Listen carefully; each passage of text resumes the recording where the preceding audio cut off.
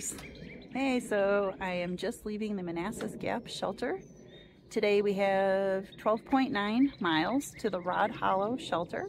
The forecast, I mean, it's beautiful right now, but it does call for thunderstorms after 5, I think, and maybe overnight, so it may be another shelter night. I have to decide. I really don't sleep as well in the shelter as my tent, so I'll see how it looks when I get there. And did not look at the terrain profile. I have a feeling it's a lot of ups and downs. I am gonna stop for lunch in about, or not lunch, because it's only 4 miles away, but I am gonna stop. I'll see how I feel, but I might stop for a snack at Whiskey Hollow Shelter, which is 4 miles from here, and it's a little sentimental because that's the first shelter that I had stayed at during my section hike last October with my friend Jenny. Hey Jenny! Jenny's on trail as well. She's down probably in North Carolina and Tennessee right now, headed north. And Whiskey Hollow is a beautiful shelter. It's fairly new. So we'll see how I feel when I get there. I may need some water or whatever, but yeah, we have 12.9 miles, so let's do it. Such a beautiful morning here today. I'm walking through, I feel like I'm surrounded by wildflowers. Yesterday it was redbuds and dogwoods, and today it's these trillium. And there's other little tiny flowers I don't know the names of that are just everywhere I look. I love those flowers. They say spring to me. I have a goal of being able to get up and out earlier to walk while the woods is waking up. I did that one morning when I had to get my shuttle. It was incredible. So I need to be able to do that more often. I find myself leery, even when I'm in my tent, to like unzip and get going, you know, because there's other tenters nearby. I feel like I'm disturbing people. I need to get over it. I feel like anytime after 4:30 a.m. out here is fair game. So I may try starting to get the process going a little earlier so I can be out here sooner. But we'll see how it goes.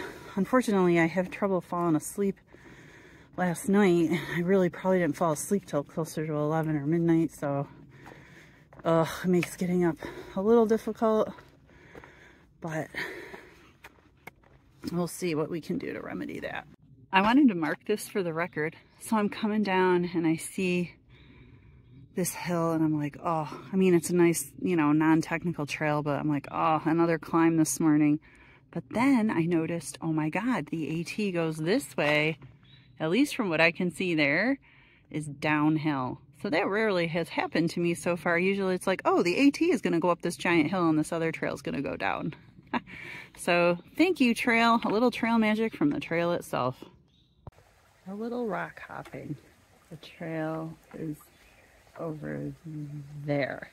So I have to put the phone away to do this, but I thought that was kind of cool.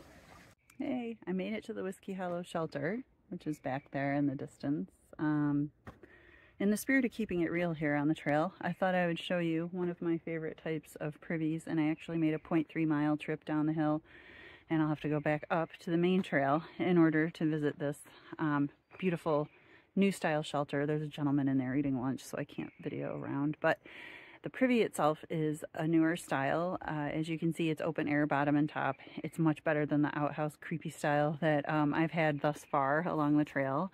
Some of those are okay, some of them are really gross. This one is spotless inside. It does not smell. It's a moldering privy, so there is a can of wood chips that you throw in when you're done, and there's microorganisms down there that basically compost it, and that's it. It's really nice. It's clean inside. I've known hikers, if there's an electrical storm or something, you can sit in the other side. The toilet's just on one end and doesn't smell. It's a miracle. So anytime I see one of these or know that there's one, I try to take advantage because they're not all this nice. So just keeping it real out here. I wanted to show you guys because one of the questions I get, where do you go to the bathroom? This is one of the places.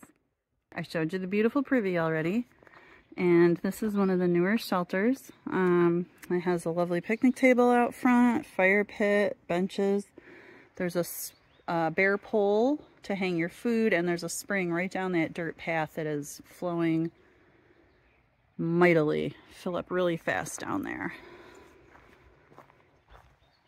So inside they have a covered deck here with a picnic table, which is nice for when it's inclement weather. And inside it has a double decker. It has a loft up there and a very spacious downstairs. And there's a bench all along the outside for people to cook or eat, organize their stuff, what have you. So great job, Whiskey Hollow. This is one of my favorite shelters so far. Holy smokes, this sun is hot. And I had about a 1 mile climb out of that shelter for a water stop. I have about 8 miles to the Rod Hollow shelter. Haven't looked at the terrain profile, but a gentleman at the Whiskey Hollow shelter taking a break as well. He's going the other direction. So he has come this way. He said the terrain isn't too bad.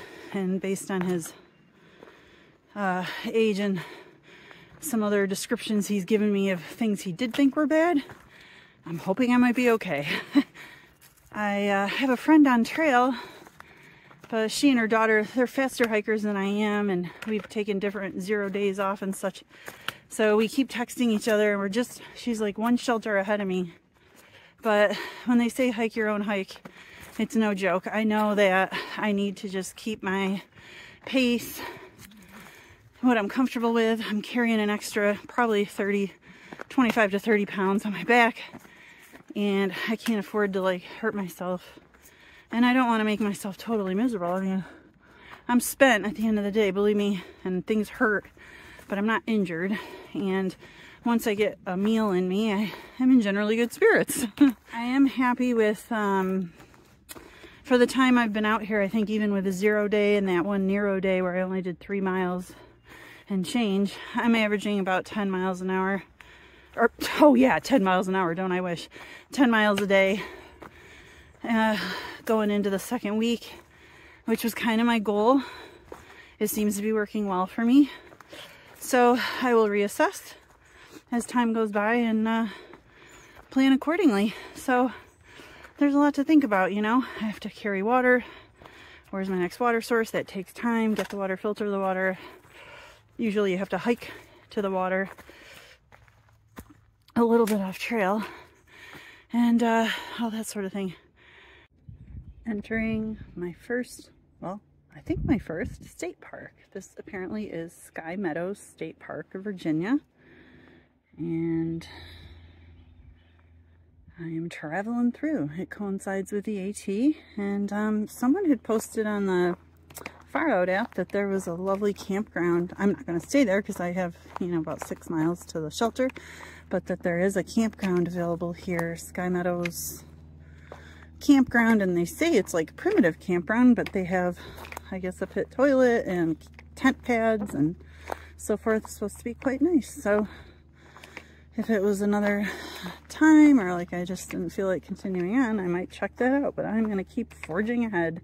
6 point something, and the sky did get overcast. Can't say I mind. The sun was brutal, and there's a nice breeze now, so I'm taking advantage. I'm trying to get some miles in. Rod Hollow, I'll see you tonight. Harper's Ferry, I'll see you in a few days.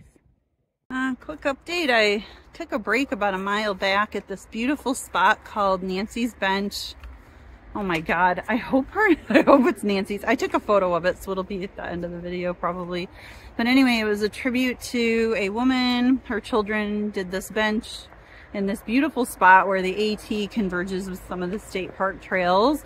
And there was this lovely box with a register, so I signed it. One of this woman's books that she had written, a pair of readers, a pen, and something else. And there's, I don't know, they have a website, and I am going to go look it up. I mean, what a lovely tribute to someone that loves hiking. They said she loved the AT. And I took my pack off, had some water and a snack. And then, as luck would have it, because I did that, I ran into a day hiker I had seen earlier in the day who was headed back to her car. So she was asking me a bunch of questions. We hiked together for about a mile, and it helped me keep my mind off, you know, how much further I have to go, whatever. So that was a lovely distraction. Her name was Denise, and she wants to do the AT She's doing sections right now, day hiking. And okay, I'm at Ashby Gap. I have to cross a four-lane highway, so I'm gonna go. Not what you think of when you think of the AT. I had to hoof it. I mean, there's a curve right there. These people are flying and I got extra weight on my back. This is crazy.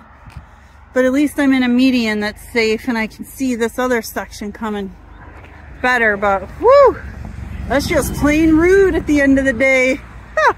Not to mention the fact there's going to be a big old climb back up into the mountains. I'm 2 miles from camp. And I'm hot, I'm tired. These climbs today in the afternoon took a lot out of me. So in the spirit of living in the moment, I'm gonna stop for a sit-down break 2 miles out, and I am gonna get some of this cold spring water, filter it, and drink cold water.